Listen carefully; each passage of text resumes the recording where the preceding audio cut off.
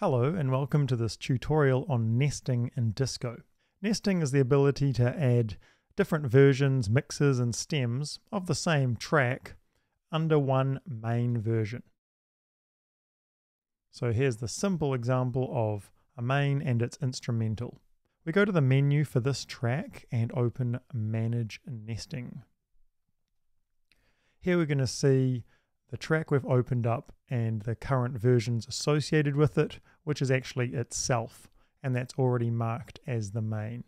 So you'll always see the same track appear twice here. Let's go and find the instrumental.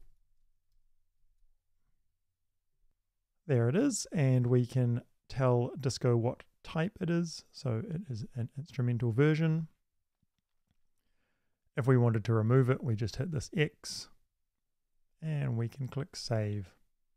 If I click on this little accordion, which shows that there's one nested track now, we can see it. And we no longer need this here, so we can just exit out of this playlist. Let's take a look at editing metadata on nested tracks.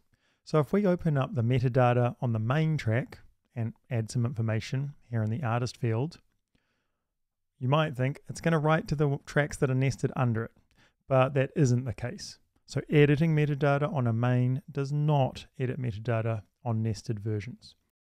If we look at the fact that this track's in a playlist and we could say edit all, assuming, well, there are two tracks showing up here, the instrumental and the main, well, we can't edit all either because once they're nested, they don't count as additional tracks within a playlist. So edit all doesn't work. What will work is copying metadata. We can copy the metadata from the main track to any of the nested versions right from the track menu. So that's the easiest way if you've already filled out metadata and already nested tracks that you can copy them. Let's just save this playlist though and take a look at the public view.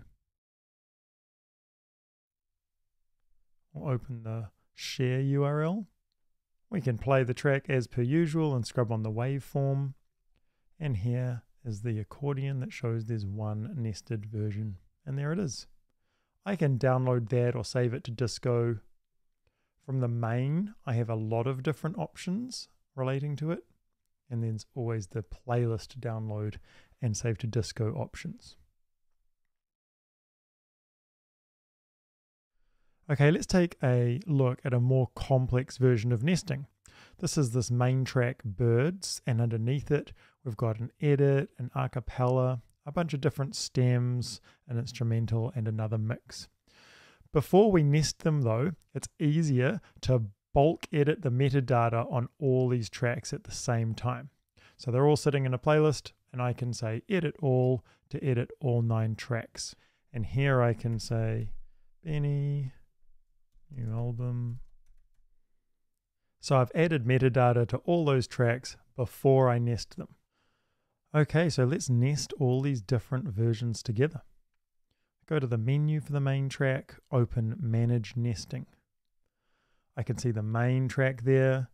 The only one associated with it so far is itself, and it's the main version. And I can start finding the existing tracks. Okay, so I've found all the existing tracks. There is an option to upload directly into this area. So you click that plus stems and it shows the upload area down here. So I can search my computer or just simply drag on. I've got one more version. It's the synth stems. If it wasn't a stem, that's fine. I can say it was an a cappella or some other thing. Notice how it got moved up into this versions area. But it is a stem, so when I mark it stem again, it gets dropped into the stems section. So we'll go through the stems and add them. So stems are being separated out from versions, and versions are all of the other options in this menu. At any point we can specify what they are. Stems get counted as one track. So there's 4 versions plus 5 stems counting as 1. Let's just label these quickly. So it's an edit. It's a 30-second edit. That's a cut down. a cappella, instrumental, and then a rough mix. There's a mix as its own version. For everything else, you've got the other option if it's a background vocal or something like that. All right, this is looking pretty good. If we want to rearrange them, we can just drag and drop. We can remove them if we want with the X, or unnest them. Let's save. Now, all of those nested versions are appearing here, and they're still sitting down in my playlist. And you can see they've got their little labels on them now. I don't need them to appear here because I can expand this to see them. So let's just remove them from the playlist creator. All right, that's a lot cleaner. There are the main versions, stems. You can expand to see them. Why does it say the number 5? 1, 2, 3, 4 plus all the stems as 1. Let's save this playlist. Let's take a quick look at a setting here. Formats include nested versions. So when I share this, I want those nested versions to appear on that playlist. But stems isn't currently checked. So let's just take a quick look at the public share link and see what happens. 4 versions, and it's only the different mix versions. There are no stems here. So if I want stems to appear on my playlists, I have to edit the playlist, go to formats, check this box to share stems as well. So it just doesn't share stems by default. Now that it's saved, we can refresh, and stems are now available. Of course, we can listen to them all.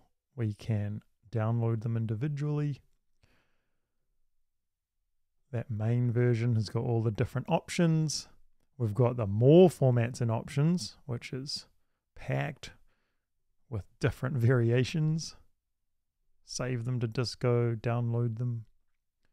Of course, download everything and save everything to Disco are your other options there. Now that all of these tracks are nested together, how can we edit all of their metadata in one go? There are 9 different tracks here. So if I go into the main one, I start filling out the different metadata fields. Okay, now I want this information on all those tracks though. So the best way to do that is copy track info. So I go to the main track menu, copy track info from this track to which tracks, and I can say add all, and it's really smart, and it just finds them and adds them to this list. Then I can choose what exactly I want to copy across. Maybe I don't want grouping to copy. So you can select those options. You can also expand to see how the metadata will be updated on each of the tracks. Remove them if you don't want to copy to them. But we're good to go. So let's copy that metadata across to those 9 tracks. Let's look at searching. What if I search for this track, Birds? When you do a search, all of the different versions and stems appear in the search results. They're not all combined under the one main track. So if I want to share just the instrumental and this stem, I can still do that. They're still 2 independent tracks if I want to share them for that purpose. So I can make that playlist, save it, and it's not going to have the main and all the other versions that were nested together. It's just those particular tracks.